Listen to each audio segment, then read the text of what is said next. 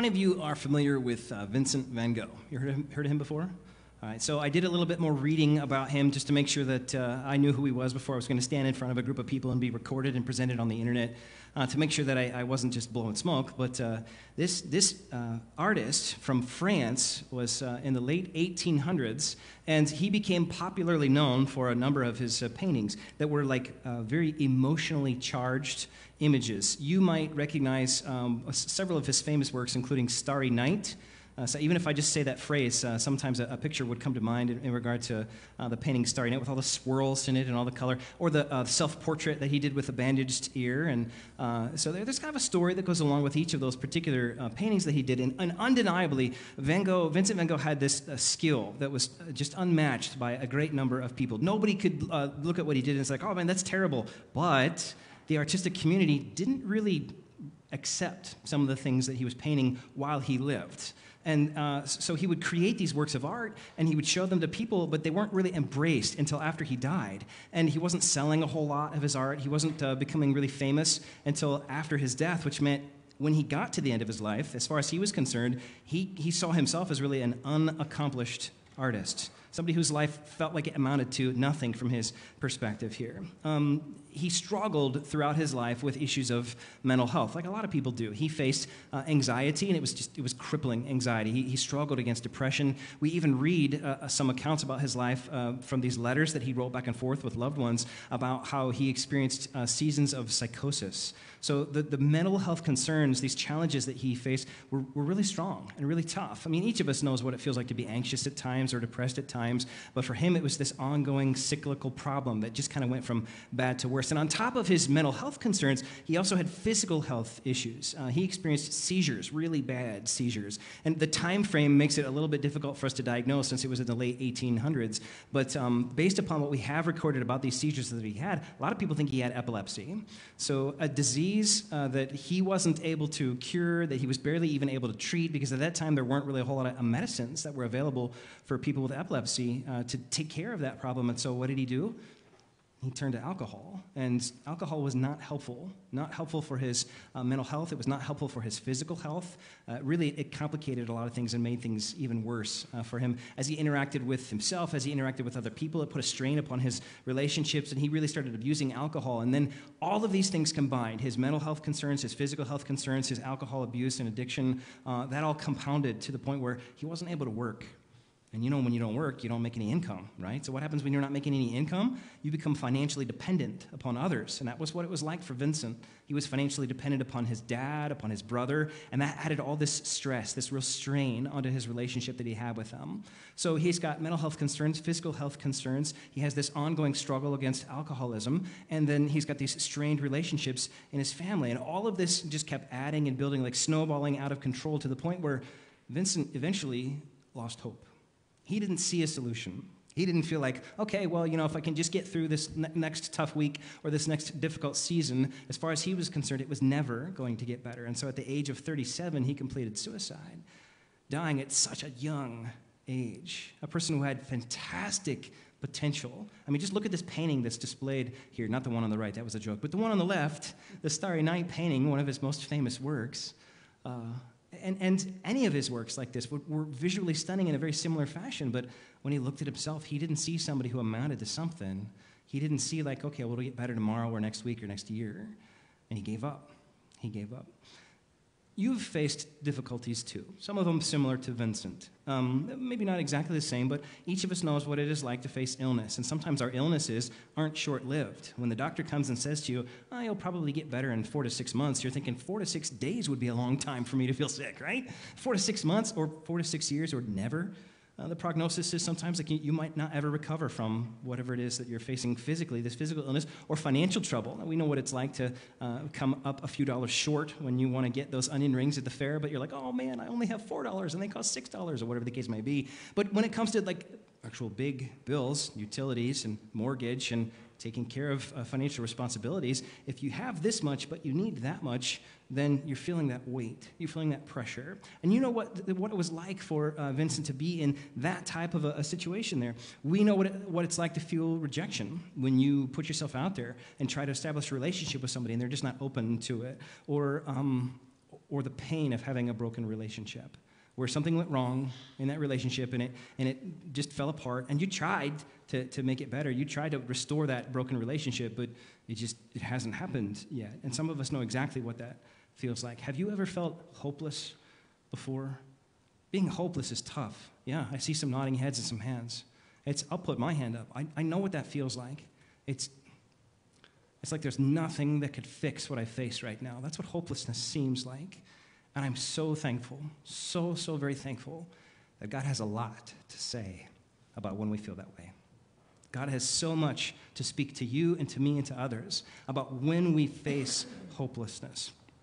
In the early church, they had their ups and downs and a lot of bumps along the way. Let me just remind you of some of these things. You might already know about some of these things based upon what you've read or heard, but I'll bring them to your attention so that you could remember what these people in the early church have experienced just over the last couple months for them.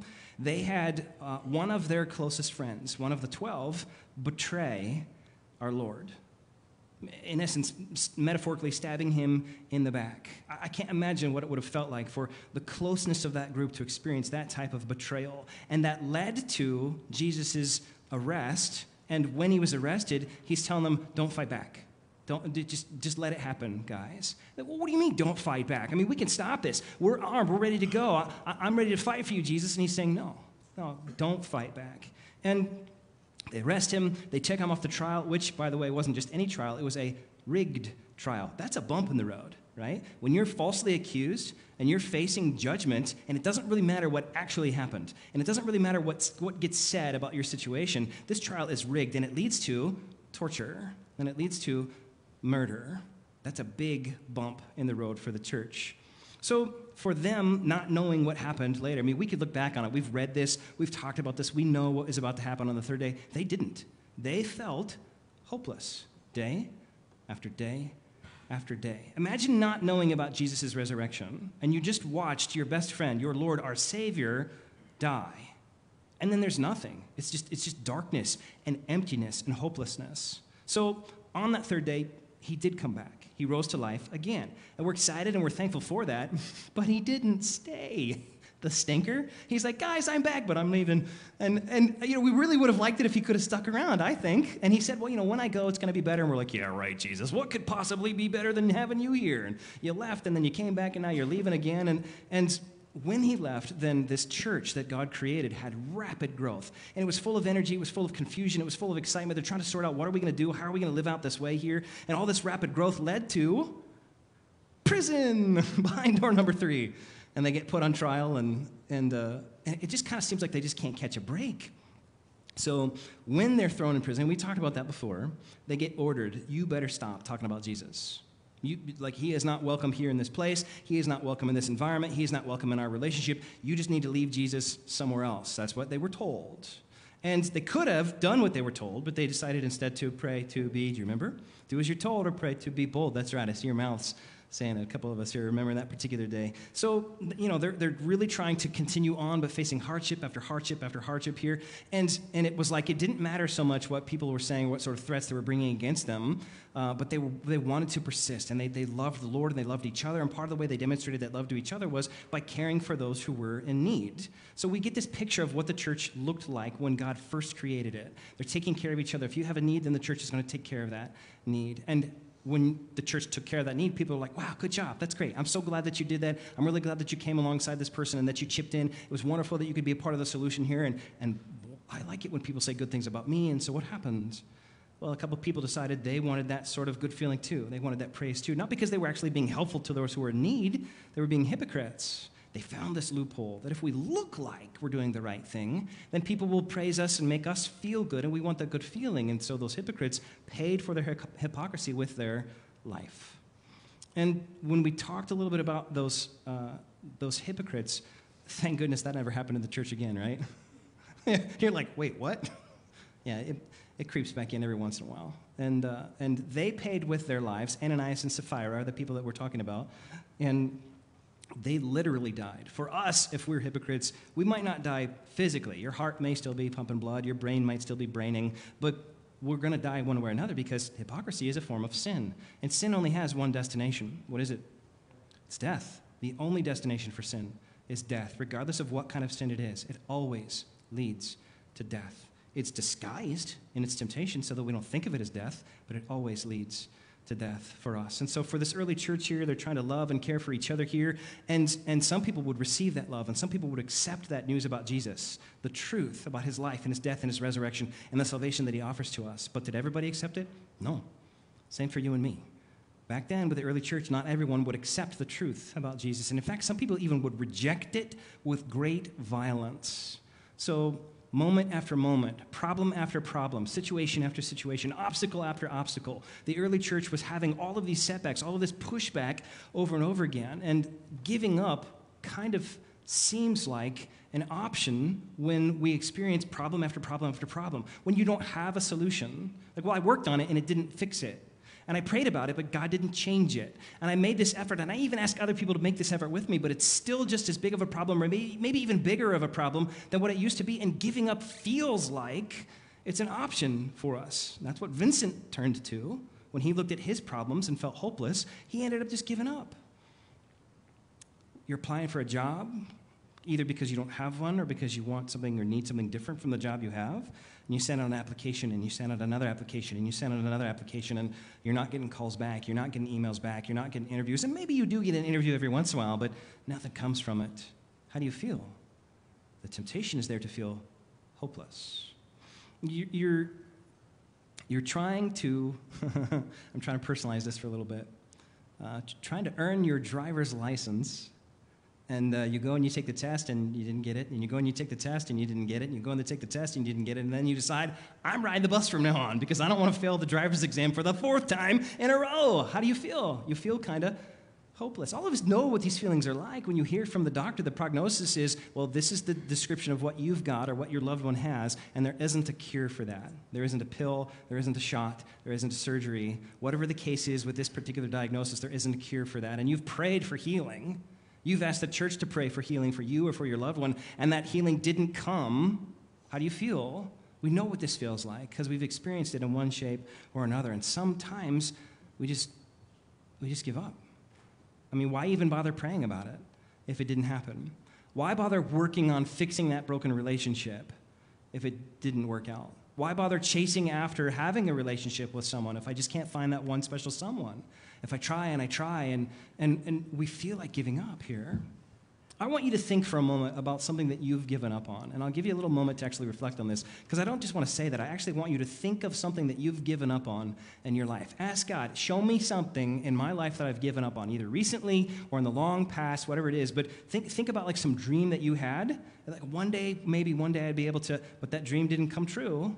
And so you gave up on it. Or you were really hopeful for healing for yourself or for a loved one, but you gave up hoping for that, and you just resolved, well, I guess this is the best it's going to get when mom has dementia, and it's just going to all go downhill from there, and you just gave up hope.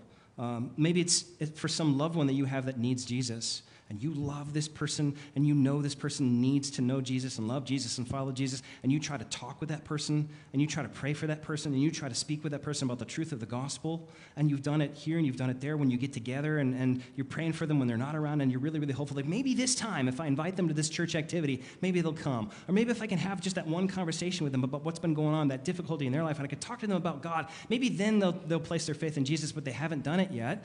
And let's be honest, I mean, did you give up? I know exactly what this is like, just as I reflect on my own life, and I want you to think of something in your life where you've given up on it. So ask God, show me something that I've given up on. And if nothing comes to mind, then I still want you to tuck this away, what we're going to talk about here today, because it will apply later. You will, if you're not right now, and if you can't really remember in the past, but you will face a day where you will be tempted to just give up. And the truth of what God has to say about hopelessness, about this idea of giving up, is something that you're going to want to have in your pocket ready to pull out when you face that temptation to give up. For me, there have been plenty of things that I've given up on in life. Stuff that I wasn't good at, stuff that I wasn't successful at doing, hopes that I had, achievements that I strived for. Hopelessness is isolating and incapacitating and painful. It makes us feel empty. And I want to show you what God has to say about when we give up. So I want to look together with you at Acts 5. Grab your Bible or borrow a Bible if you need to, and let's turn to Acts 5. So we remember that in the book of Acts, Matthew, Mark, Luke, John, Acts, Romans, Corinthians, it's about 7/8 of the way through the Bible. In the book of Acts, God has created his church, this new church. And at the beginning of that book, we're reminded that part of the purpose that God gave to the church when he created it was that we would be a witness. And a witness is someone who talks about what they know to be true. So this word witness and this concept of being a witness shows up throughout the Gospels and throughout this book, Acts, and also in the other parts of the New Testament as well. And that God's design, his deliberate plan for the church was that we would be a witness to talk about the truth that we know about what happened with Jesus' life, death, and resurrection. The truth about sin and the cost that we pay because of it. The truth about how Jesus offers to us forgiveness and salvation. This is what it is to be a witness, to speak about what we know to be true. And when a person becomes convicted of the sin in their life and they realize, oh boy, I've done wrong, and I blew it, I messed up, and the end result of my sin is death, and there's nothing I could do to fix that, then what should we do? And so we talked a little bit also about part of God's deliberate plan was in response to recognition of being convicted of our sin, we should repent. And we talked about be baptized. This was in chapter 2. Repent is that biblical word that means to turn away from sin and to turn to God. It's a part of what he asks for us to do. It makes sense, right? Not just, well, do it and I'll forgive you and do it again and I'll forgive you and do it again and I'll forgive you and do it again and I'll forgive you. God is gracious, and I'm thankful for that. But he doesn't want us to keep sinning and sinning and sinning and sinning. He wants us to turn away from it because he knows that it leads to our death. And he loves you, and he doesn't want you to be dead, to have death in your life. So then we talk about how the church demonstrated compassion, and our compassion helps people realize, what's the church like? What's God like? And compassion takes do you remember that one? Compassion takes the guesswork out of God. Yeah, I see your mouths. You're not saying it out loud, but I can see some of you like, I remember that one, yeah. The way that part of God's deliberate plan for his church was that we would be compassionate to one another. And then when the hypocrisy rose, and we when I preached that sermon about loopholes, when a pastor preaches, people give feedback. You know this, right? Sometimes it's like, hey, great sermon, pastor. Other times it's like, man, that was terrible. Or like, well, it would have been better if you X, Y, Z. And after I preached that particular sermon, I didn't ask in advance if I could say this. I'm looking for it. Yep. I'm looking at my wife like, can I say this out loud? She goes to me, so... Did you get any people mad at you yet for your sermon when I talked about loopholes? She said, I was just pushing every button that there was. And I thought, well, I didn't really want to push buttons, but this is what God's word says. And whether it's this loophole or this shape of hypocrisy or that shape of hypocrisy, Jesus wants us to get rid of those loopholes, lose those loopholes, or lose our lives. And so, like I mentioned, for Ananias and Sapphira, that was literal. For us, it's usually more figurative, more spiritual, more metaphorical when we're talking about losing our lives here. And the church is being compassionate, the church is growing, the church is full of energy, but they get thrown in jail, and then they get out of jail, and then they get threatened to, like, you better stop talking about Jesus, and they're not willing to stop talking about Jesus, and so the church is growing even more, and there's all this more excitement, and this right here in verse 17 is the context where we find ourselves. So look at Acts 5:17. Look there with me. It says, the apostles performed, wrong line, sorry. Then the high priest and his associates, who were members of the party of the Sadducees, were filled with what? Jealousy. What's it mean to be filled with jealousy? I want what you've got. We use it kind of interchangeably with greed sometimes. These Jewish religious leaders, sometimes, here it refers to them as Sadducees. These Jewish religious leaders saw what was happening in the church and thought, boy, that makes us feel jealous. Look at verse 18. They arrested the apostles and put them in public jail. And there's more than one kind of jail, right? You got jail, you got prison, you got house arrest.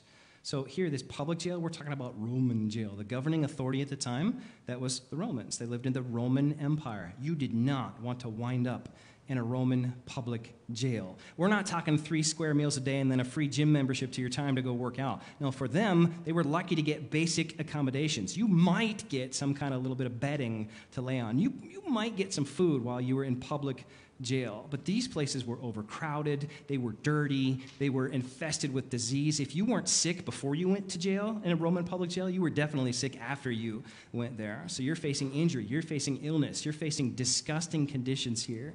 And for them to be thrown into public jail here was something that was sort of like a looming danger all the time. The way that the Roman Empire expanded wasn't by peaceful negotiations of like, hey, do you want to be in my club? And then we can like your territory and my territory, and you too. Do you want to be in my club? And then my territory and your territory, and it would get bigger and bigger. It wasn't like that. They would go and they would conquer places. Boom, you're destroyed, and now I'm the boss. And boom, you're destroyed. And they would make sure that the way that they governed the Roman Empire was with power and threat and force and fear. They would get a political leader and put them into a spot, and they would say, your job is to maintain order in this area right here. And if you're not able to maintain order in this area right here, then what we're going to do is we're going to come in with our army, and we're going to kill a bunch of people, including you, and then we're going to put somebody else in charge of your area. So constant fear of the power that the Roman government had over top of them. If you had a debt that you couldn't pay, like I was teasing earlier about going to the fair and not having enough cash, if you have a debt that you can't pay, jail. If you're a slave and you have an unhappy slave owner, think of all the things that could potentially make your slave master angry with you. If you have an unhappy slave master, a slave owner, and you are that slave, then where are you going to go? Jail. If you are a prisoner of war as the territory expands, as the empire is growing bigger and bigger, and you're in one of those territories and you're a prisoner of war, where are you headed? Jail. It didn't matter if you were even guilty of a crime. All you had to be was accused of having done something wrong. And you would go to, let me hear you say it, jail. Watch this video clip with me. This kind of behavior is never tolerated in Boracua. You shout like that, they put you in jail right away. No trial, no nothing. Journalists, we have a special jail for journalists. You're stealing, right to jail. You're playing music too loud, right to jail, right away. You're driving too fast, jail. Slow, jail. You're charging too high prices for sweaters, glasses, you right to jail. You undercook fish, believe it or not, jail. You overcook chicken, also jail. Undercook, overcook. You make an appointment with the dentist and you don't show up, believe it or not, jail, right away. We have the best patients in the world. Because of jail. That's where we find the apostles. They're in jail. And we laugh a little bit when we see a video clip like that, but for them, this was not a funny moment. This was a scary moment because they didn't know what was going to happen next. They didn't know what was in the next chapter. They couldn't fast forward their way through it. They just found themselves in jail. And why were they there? For doing the right thing. They had gone to the temple courts. This was an area that was outside of the building of the temple. It's still like the area around the temple. And in these temple courts where lots of people would gather together here, they were talking about Jesus because they knew lots of people would come to the temple courts so they could interact with a whole lot of people. And in that area, in the temple courts, they're sharing the gospel. They're being a witness like God has planned for the church to be, telling other people, this is who Jesus is, this is what happened to Jesus, this is what happens to us because of our sin, and this is what we can receive as a gift from him if we would place our faith in him. And when they were doing this very, very good thing there in the temple courts, they got thrown in jail. Look a little further here with me in verse 19, Acts 5:19. It says this.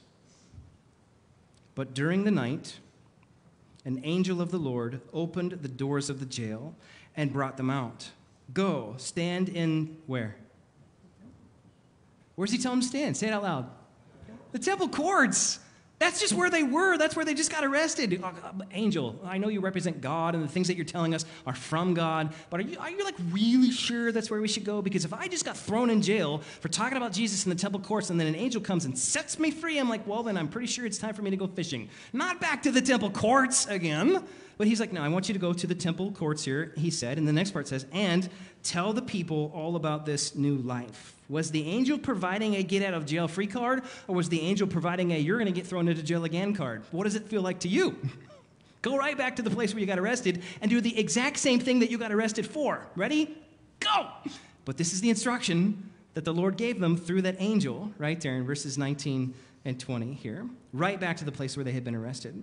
Jail is a recurring theme through the book of Acts. So we've already seen it pop up a little bit so far, a couple times, the part that we've looked at here together in the last few weeks. Peter and John were thrown in jail. Stephen, the guy that I was named after, he got thrown in jail. James, Paul, big famous dude, Paul, he got thrown in jail. Silas. So like throughout the rest of the book, it's like jail, jail, jail, jail, jail, over and over and over again. Look at verse 21 with me, chapter 5, Acts 5:21. It says this.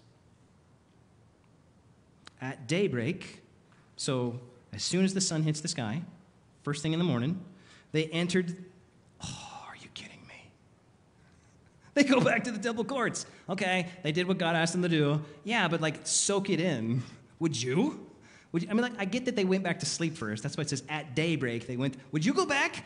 I don't know. I don't know if that would be like a really tough decision if we're being honest with ourselves. At daybreak, they went back to the temple courts as they had been told and began to do the thing that they got arrested for. It says, and began to teach the people. When the high priest, that's the Jewish leader, when the high priest and his associates arrived, they called together the Sanhedrin, the full assembly of the elders of Israel, and sent to the jail for the apostles. All right, we threw those guys in jail because they were in the temple courts, and they were talking about Jesus when we asked them to stop talking about Jesus, and we threw them in jail, so go get them, and we're going to tell them what it is. We're going to give them a piece of our mind here, so go to jail and get them here. Verse 22, but on arriving at the jail, the officers did not find them there. Well, duh, we know that part. They didn't. So they went back and reported, we found the jail securely locked and the guards standing at the doors. Can you imagine what it would be like to be one of those guards?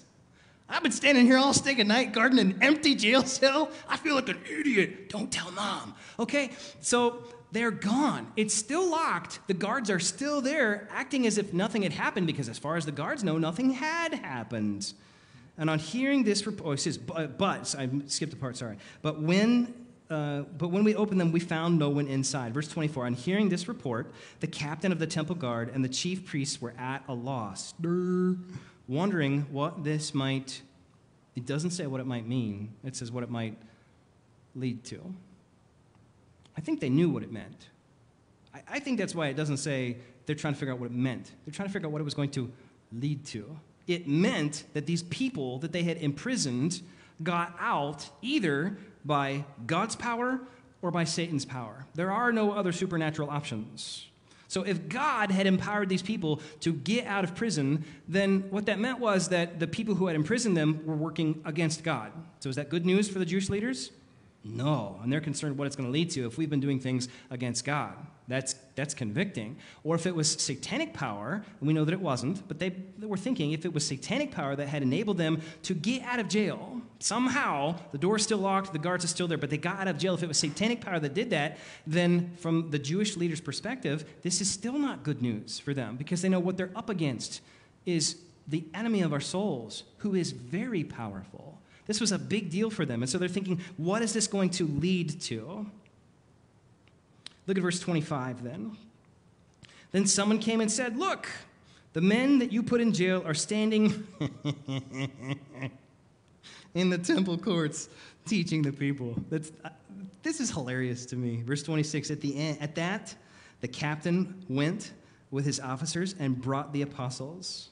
So they went up to the apostles and they're like, hey guys, would you mind coming with us? I want to introduce you to my friend the high priest. Let's go very happily over here. Do you envision that's the way that it went? I'm sure what they wanted to do was rough them up, but they didn't. And it tells us why. It tells us why they didn't rough them up here. So they went and they brought the apostles. It says they did not use force because they feared that the people, not the apostles, think it through, that the people would stone them. Why are they afraid of the people? Well, that's the whole Roman government thing. Because these people had taken notice of the church. These people had noticed that when these Jesus followers were around, powerful things were happening. And the Jews, they didn't understand it and they didn't agree with it, but they could look around and see it's leading to a lot of excitement that is excessively dangerous. Because if things get out of control here, what are the Romans going to do? They're going to come in and they're going to kill all of us. So we have to get control over this and don't let it get out of hand here. They might start throwing rocks. This is a dangerous situation right here, what it might lead to. So verse 27 then. The apostles were brought in and made to appear before the Sanhedrin, that's the Jewish high court, to be questioned by the high priest. 28, we gave you strict orders not to teach in this name, he said, yet you have filled Jerusalem with your teaching. You didn't just talk to a couple people about it. The entire city is buzzing here. Hashtag Jesus. All over the place because of you stinkers that just won't shut up about Jesus. And we told you to stop talking about him. And we threatened that we were going to do to you what we did to him 6 weeks ago if you didn't stop talking about Jesus. But they wouldn't stop talking about Jesus here. And you would not speak in his name here. Yet you fill Jerusalem with your teaching and are determined to make us, the Jews, guilty of this man's blood. Nobody likes being guilty. It's a lot more fun to place blame, isn't it? He did it. It wasn't me. That's kind of what's going on here with the Jewish leaders. You're trying to make it look like we're the ones who did something wrong. Well, I hate to break it to you, Jewish Jewish leaders, but you did. But really, so did we. This is not anti-Semitism. All of us are accountable for the death of Jesus. When they were demanding Jesus' death, they cried out like a mob. They shouted, let his blood be on us and on our descendants. We'll take responsibility for having murdered Jesus. It was the Romans that nailed him to the cross because the Jews, they didn't have the legal right to do it, so they got the Romans to do it. But this mob was like, yeah, we'll take the blame. That's us. All of humanity is responsible for the death of Jesus because when he went to the cross, it wasn't his cross.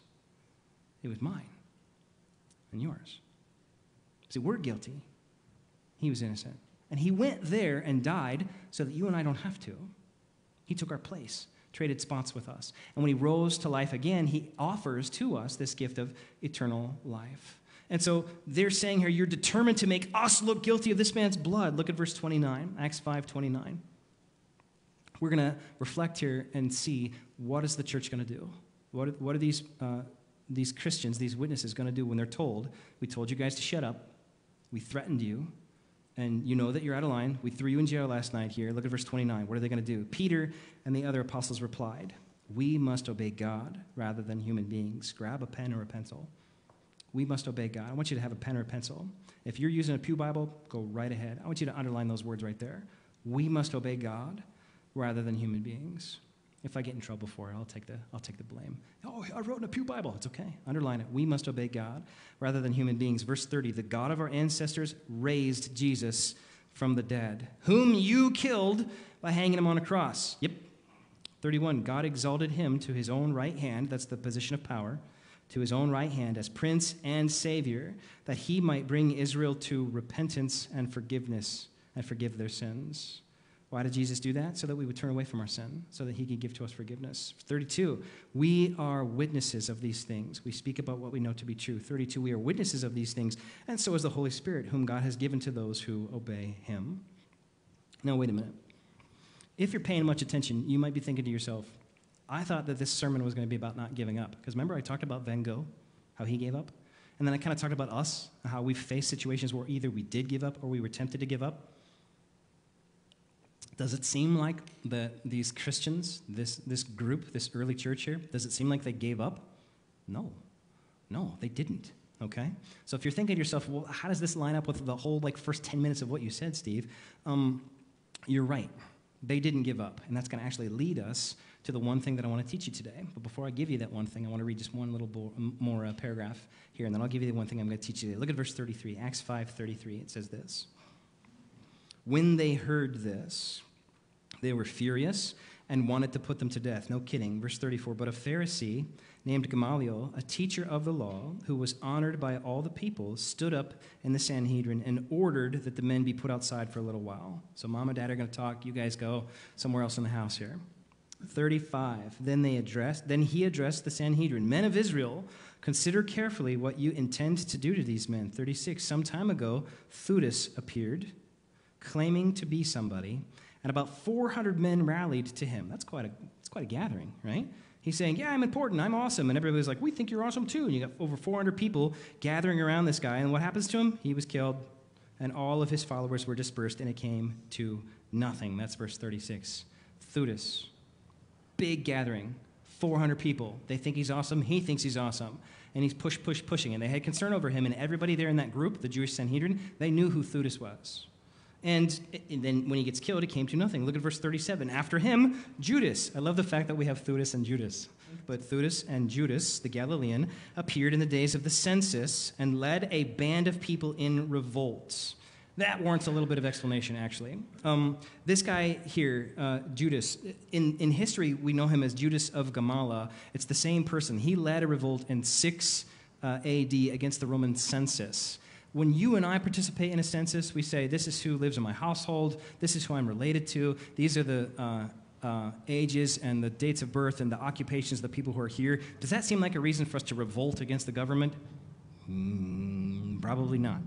So why is it that this guy decided that he was going to revolt against the census? Well, it was really difficult for a person to figure out how much taxes they owed. And it's kind of still true today. But because you didn't know how much taxes you owed, then when the tax guy, the IRS guy from the Roman government comes by and says, you owe this amount of money, you got to pay it. Because what happens if you don't pay your tax? Jail. Yeah, okay. You don't pay your tax, you go to jail. And you owe this much, but he says you owe that much, and you don't know. And if you don't pay what he demands, you're going to jail. So this is what was happening with the census here. It was about the abuse of taxes here. And so with Judas, the Galilean, he appeared in the days of the census, and he led a band of people in revolt. And it says he too was killed, and all of his followers were scattered. That's verse 37 right there. Therefore, verse 38, in the present case, so Gamaliel is speaking to the Jewish leaders, the Sanhedrin here, says, in the present case, I advise you, leave these men alone. Let them go. For if their purpose or activity is of human origin, what's going to happen to it? It will fail. If what they're doing, if their purpose or activity is of human origin, it will fail. But, he said, if it is from God, you will not be able to stop these men. You'll only find yourself fighting against God. What happened with those Jews? They gave up.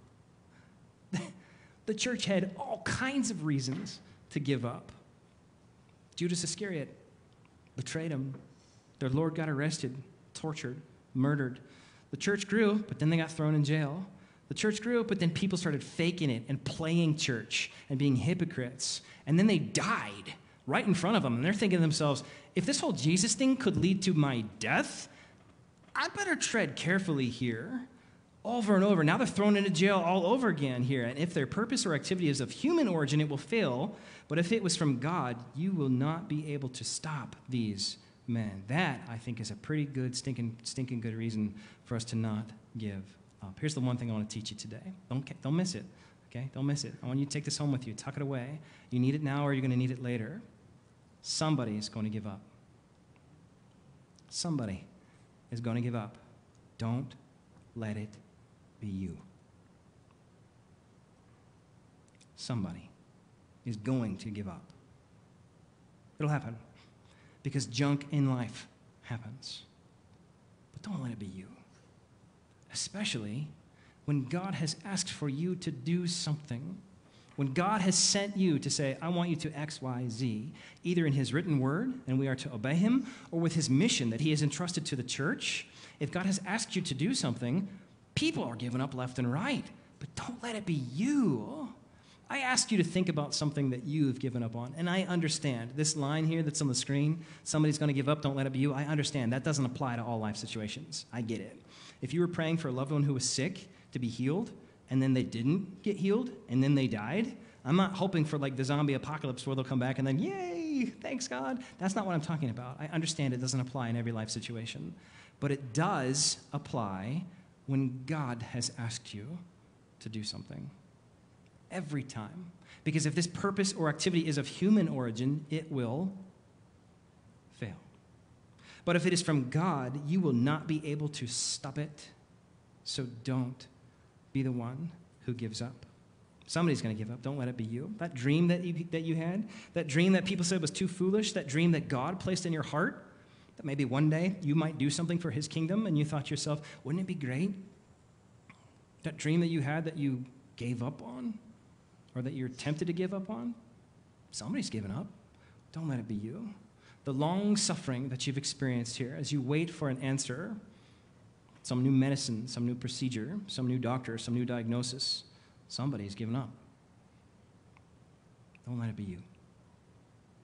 That broken relationship, it's a whole mess. You don't even want to admit that that was you that did and said those things. And it's been so long that you can't even really remember who said what or who started it. Somebody's given up. Don't let it be you.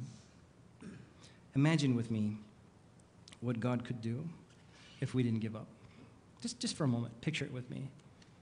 What would it be like if when God asked us to do things and they're tough, if no matter what pushback we had in life, if we didn't give up? Can you imagine what that would be like? What if, like the apostles, we walked right back into that situation? Not back into the temple courts, but back into that thing that God has asked for you to do. And you know God has asked you to do stuff. You've felt that in your heart. You've heard that. You've caught that dream from him where he wants you to do something, and you tried, and it didn't work. And you put forth the effort, and it didn't happen. What if you didn't give up? Can you just imagine what God could do if we said, yeah, I know somebody's given up, but it's not going to be me. I'm not going to be the one who gives up, because if this is of human origin, I know it's going to fail. But when it's of God,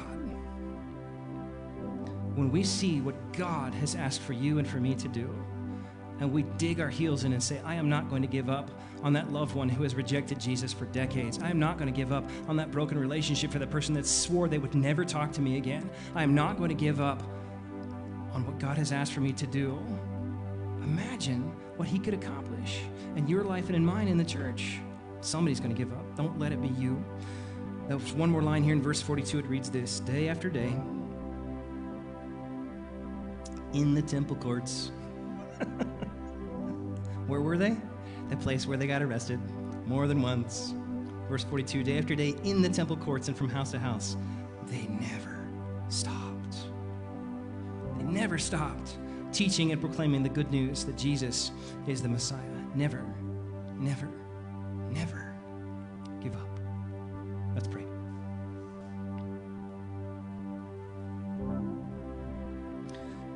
God, it seems a lot easier to give up sometimes. Especially when the people around us and the situation around us and our spiritual enemy is just shouting repeatedly in our ear. Just curse God and die. Forget it. It's not going to happen. So many things in our lives, God, where we face pain and hardship and questions and difficulty. And I pray that you would help us to sort out the difference between human endeavors and what you have asked for us to do, and that we would never give up on what you have asked for us to do, Lord. Our praise rises to you, God, even when our problems aren't solved. Our hope is in you, even when our situation is unchanged. And so may we place our hope in the solid foundation of our Lord Jesus Christ. May we know in the depths of our being that if our purpose or activity is of you, that it cannot be stopped. May we never give up.